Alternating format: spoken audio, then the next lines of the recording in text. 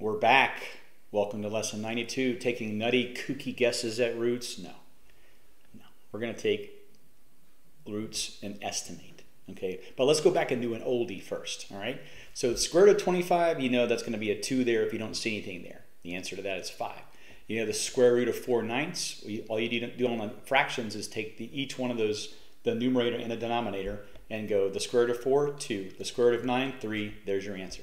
The cube root of 27 is what number times itself 3 times give you 27. The answer is 3.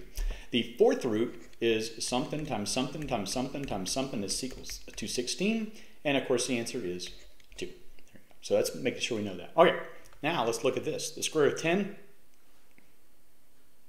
That's weird. What the heck is that? We know the square root of 9 is 3. We know the square root of, 4 is 2. And other square roots, like the square root of 16 is 4 and so on. What we can do is we can kind of like make a guess, right? If we know that the square root of 9 is 3, and then we know that, I'm trying to think of what next, so 3 times 3 is 9. The next number we would try here is 4 times 4, right? The square root of what is 4? 16, right? Okay, so we know the answer to the square root of 10 is somewhere between the integers 3 and 4. And in fact, it's going to be closer to 3 because the square root of 9 is, in other words, the number 9 is closer to 10 than 16 is closer to 10. So it's going to be closer to 3 is the answer. That's basically this entire lesson. So you're estimating roots, okay? So they'll say things like this. Between which two consecutive integers, in other words, consecutive integers 2 in a row, like 19 and 20, or 14 and 15, or 3 and 4, or whatever. So between which two is the square root of 72. So what you need to do is you need to go, okay, well, I'm looking for something that goes here, and then, 72 is here, and then something is there. So the square root of, what numbers are perfect squares? In other words, 1 times 1 is 1. 2 times 2 is 4. 3 times 3 is 9. 4 times 4 is 16. 5 times 5 is 25. 6 times 6, 36. 7 times 7, 8 times 8. 9 times 9, and so on. But you're going to go, wait a minute. I see 64 and 81. That means the square root of 64, 72, and then 81, boom. Okay. So the square root of 64, of course, is 8. The square root of 81 is 9. So the square root of 72 is somewhere between 8 and 9. It's not a perfect integer answer, of course. That's not going to happen. But it's between 8 and 9, and that's your answer between the consecutive integers of 8 and 9. There you go. That's all there is to it. Okay. What about this? This is weird, even funkier here. The cube root of 250. What in the world? Okay. But you do exactly the same thing. You're going to go, okay, I need a number times itself 3 times gives you a little over 250, a little under. Let's try this out. Well, 1 to the third power is 1, right? 1 times 1 times 1. 2 to the third power, 2 times 2 times 2 is 8. 3 times 3 times 3 is 27. 4 times 4 times 4 is 64. 5 times 5 times 5 is 125. 6 into the third power. Now this is probably something you're going to need to do on your own to do do 6 times 6, which you know is 36. Then do 36 times 6 is 216.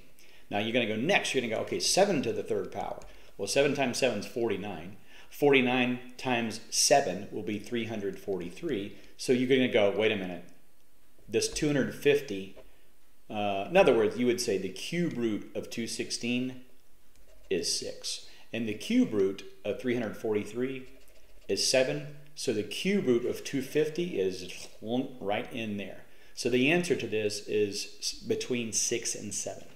So in other words, 6 cubed is 216. 7 cubed is 343. It's somewhere in there. It's going to be closer to 6, excuse me, because 250 is closer to 216 than it is 343. In fact, if you have a calculator, go ahead and pause it. Or even Siri, you can say, hey Siri, what is the cube root of 250? The cube root of 2 is approximately 1.2599. That's creepy. Hey Siri, what's the cube root of 250?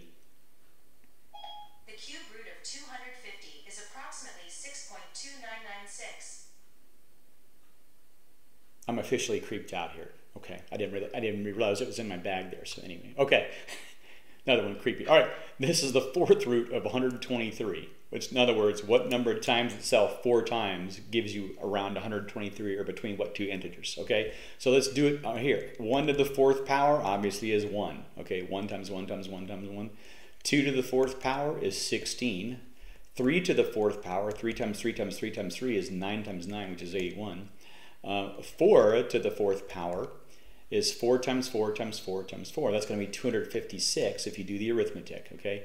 And you can stop right there.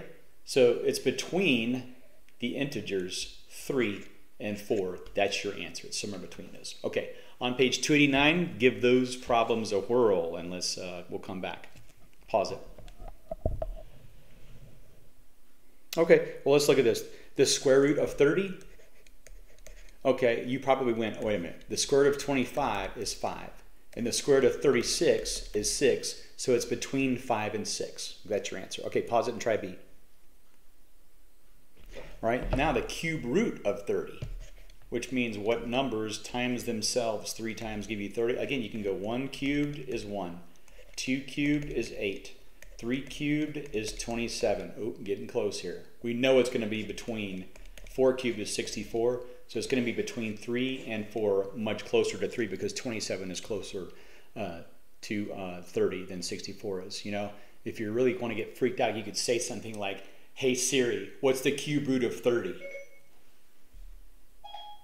cube root of 30 is approximately 3.1072. Ooh.